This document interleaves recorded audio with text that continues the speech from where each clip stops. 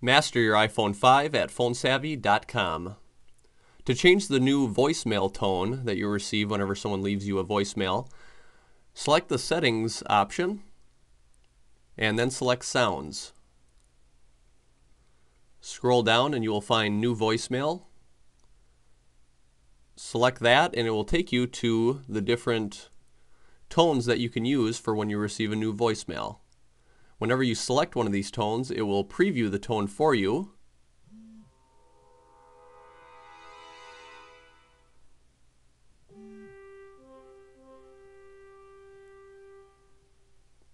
The check mark moves to that tone, the last one that you previewed.